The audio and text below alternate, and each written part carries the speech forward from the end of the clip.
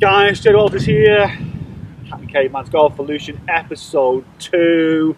We are going to work through the bits that we did at the start in episode 1. We're going to take them into the top end of the bag. We are going to focus on those really easy clubs to hit, like driver, fairway, wood off the deck, hybrid as well. Easy for some. How are we, mate? We good? I'm good. Sun's shining. This, you know, look at that. You travel all this way down here, and the sun comes with me. Does it come with me, or does it just stay here? Yeah, I wish it stayed here. So, for anyone who's not watched episode 1, make sure you go and check it out. We've looked at the start point, the initial pieces of the puzzle that we've got. We've worked out the key pieces that we want to change. Change is a funny word. Maybe improve. If we improve it, everything will improve with it. So we'll look at improve rather than the word change. Okay, whenever I say change, that does make sense. So that we've improved 2 pieces of the puzzle, and we're going to now work those pieces into the big end.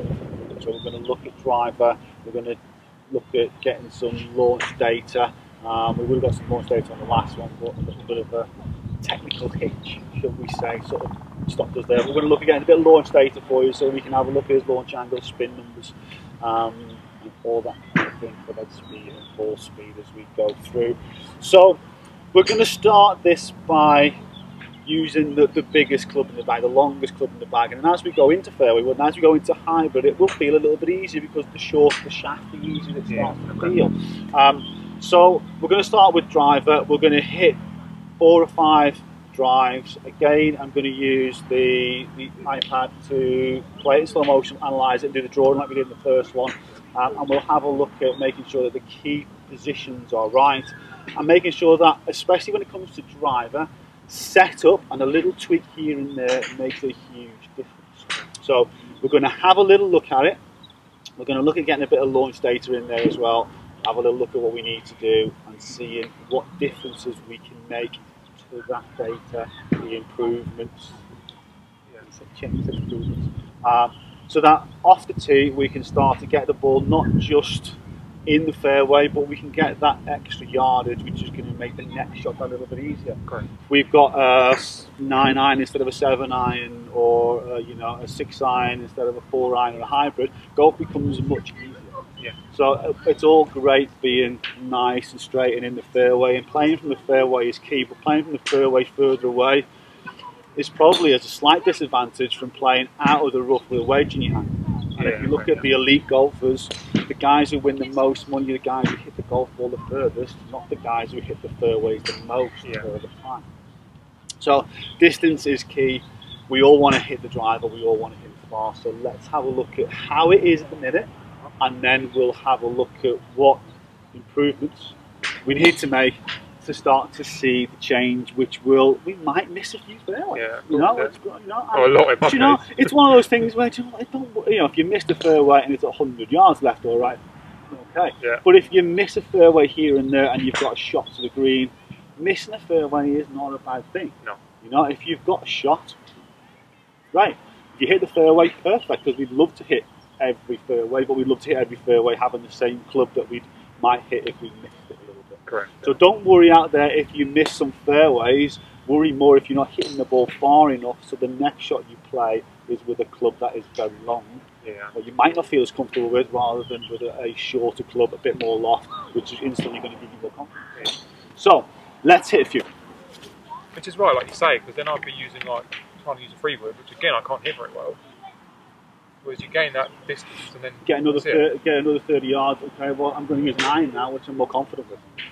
Okay. So again, we'll get the footage. We'll look at it from both angles in slow motion, as well as we did in episode 1. Sounds like a Star Wars together.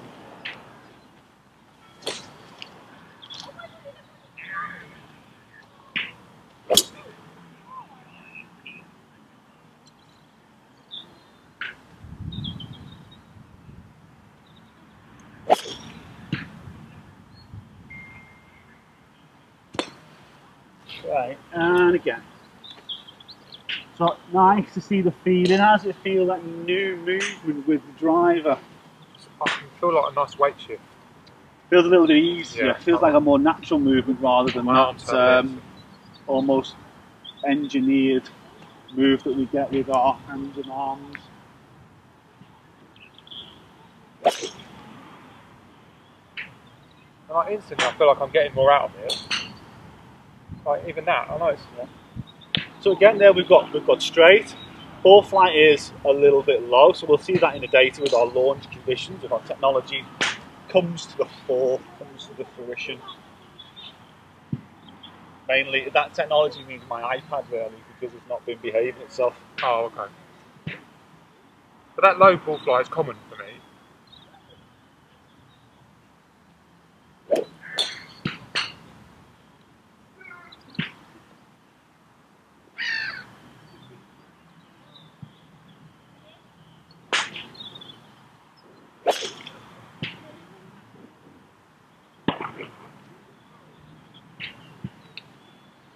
Okay, let's hit 2 more.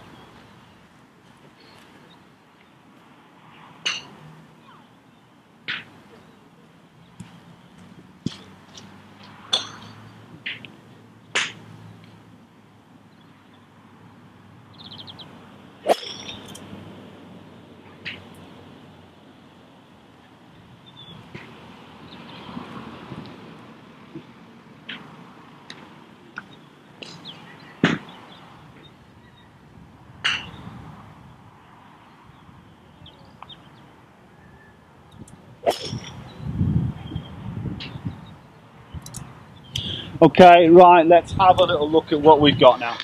Right guys, so looking at these swings here now from the driver, we can look at, Lloyd, just going to zoom in for a second there, we can look at, from here, it's very, very even with his pressure, his width of stance there, is a fraction wider than shoulder width.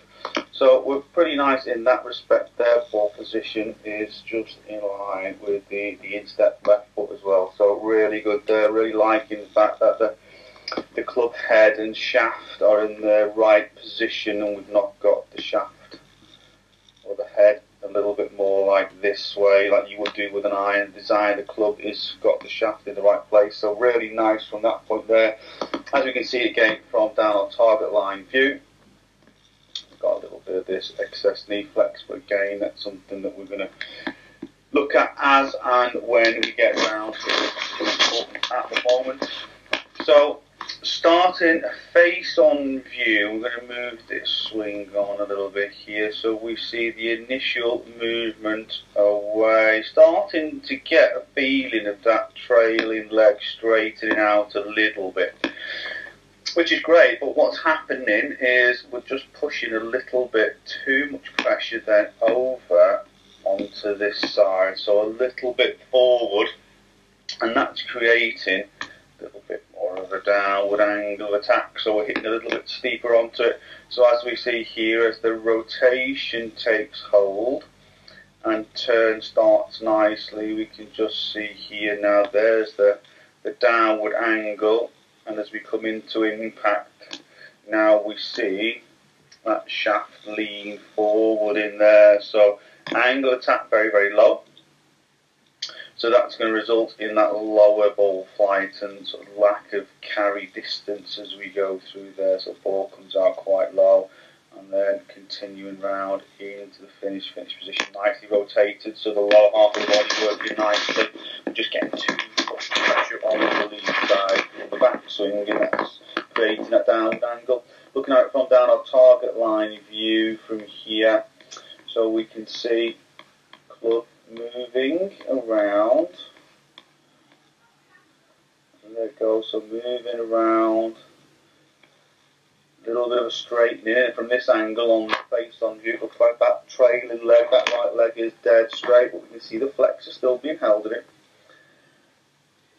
Body's turning, so much more rotation coming through here. Swing direction still in that position to the right there, but we can see as we go through, face really nice, but that shaft lean forward gives us that really low ball flight. So we're all started on target in the way it's gone. We've got that really low ball flight from there.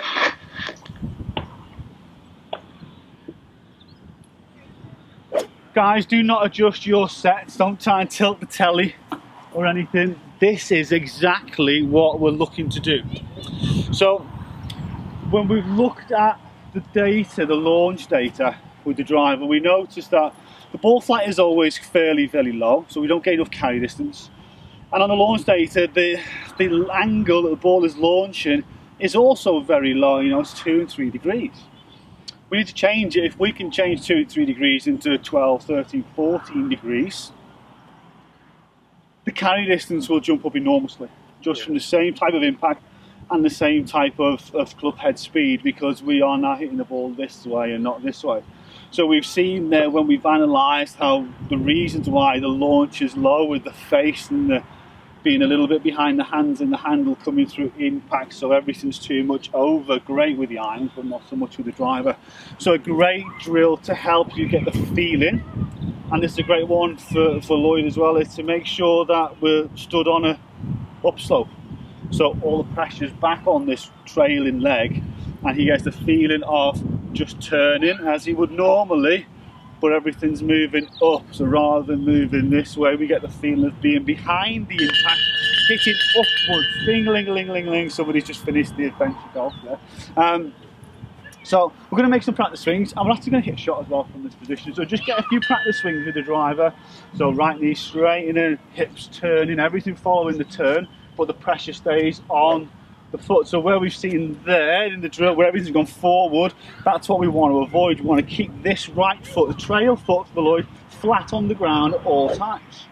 So again, we see where it's gone forward there. So back swing, pressure, maybe 90% there. Keep it there all the way through to the top. Okay, and now keep the pressure in this foot as you swing down. So this will stay flat, so you'll feel behind. You'll actually feel no moving forward, but you're feeling like you stay backwards all the way, yeah? So your hands, so you're going to stay right in front of me at all times. So back on that side, stay there, all the way. So backward, and stay this way, all the way. So turn the hips. That's it, keep them going. Keep the club swinging, so you're feeling back. Want you to keep that heel on the ground. This is the only time I'm going to ask you to keep that heel on the ground, just for this exercise.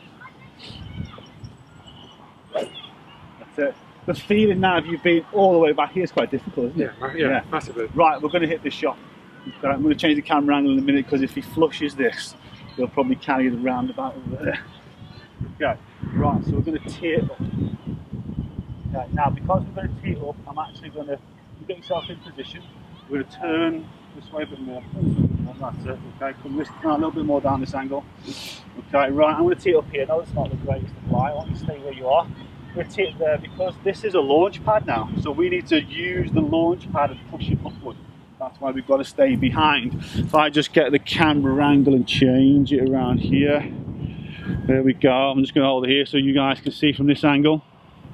Okay, so keep everything on that back side, and just sweep up, use it as a ramp to launch upwards.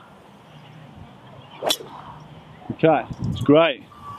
Because what's happening there is, you know, normally if you were to do that, the club would just hit the ground maybe 8 inches or so behind the ball, and then that would be it. Whereas here we're brushing it upwards, so we're using it as a launch pad, as a trigger to get going forward.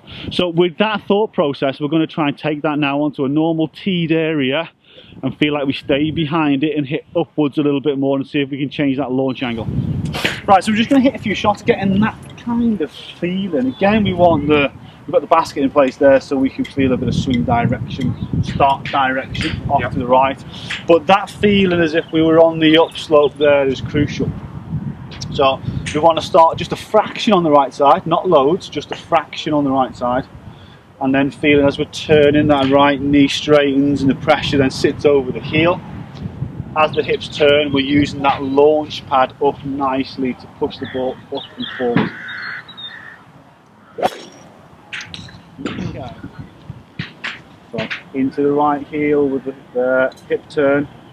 That's it, and then let the arms flow. When you make your practice swing, let them flow. Let them go through. Right there, we've gone a little forward again. That's it. That's the movement. If we can recreate more of that movement, that's going to be really, really nice.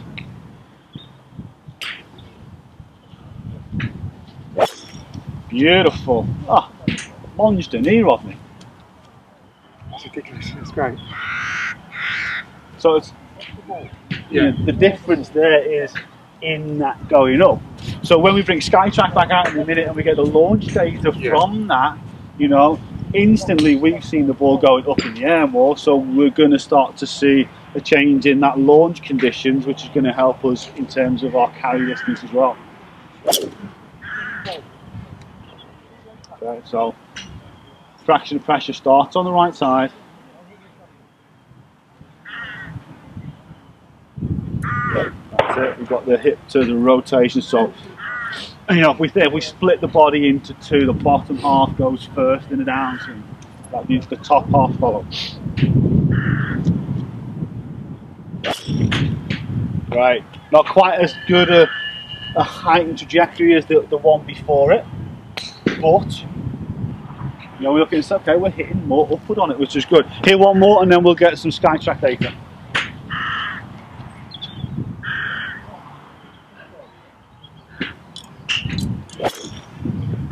So a little bit lower on that one, a little bit more forward as we go through. Right, let's go and get some data on those.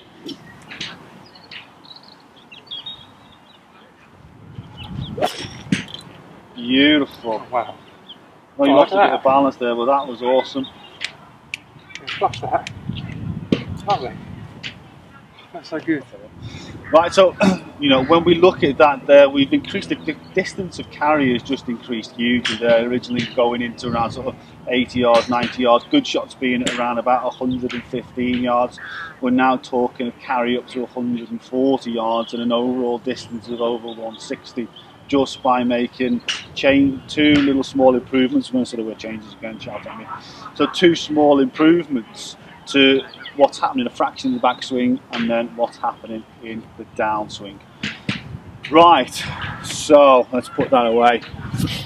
So the key things now that we know is that hitting the ball off the tee further, a lot of it is down to do with how we set up and whether or not our angle of attack and our launch angle is too steep. The great thing about having something like a launch monitor, SkyTrack here, or if you've got a flight club, whatever, is you get that instant feedback. It tells you the confirmation of what's happened, and you can measure by how much that improves, which is the key to it. Measuring it and knowing how much you're improving then gives you the confidence to know that on the golf course you can make those movements and you will see the results, you will see the improvements. And that's the key thing. So you guys watching there, you need to go and find out. You know, go and find yourself, have a little look around, go and find yourself a good golf pro who's got some technology, who can measure and then continue to measure your development so you can see your improvements both in practice and then out on the golf course and on the range. So the driver is done. We're going to have a little look. Episode 3, we're going to look at, we're just going to squeeze it into one. No, we're just going to do the driver. Episode 3, fairway wood hybrid.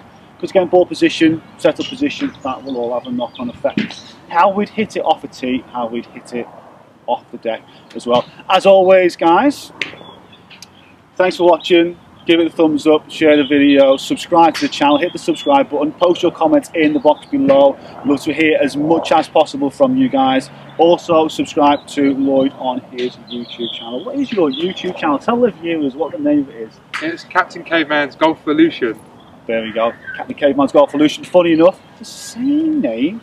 That's the series. That's the series. So, the Golfvolution is fully underway. Thanks for watching as always. Don't forget to check out Instagram for the behind the scenes and the practice and the little bits and bobs that are going to flow from there. And the challenges, post your challenge comments in there as well. I wonder what today's challenge might be on this episode. We shall soon see. Guys, thanks for watching and we look forward to seeing you again next time. Cheers guys.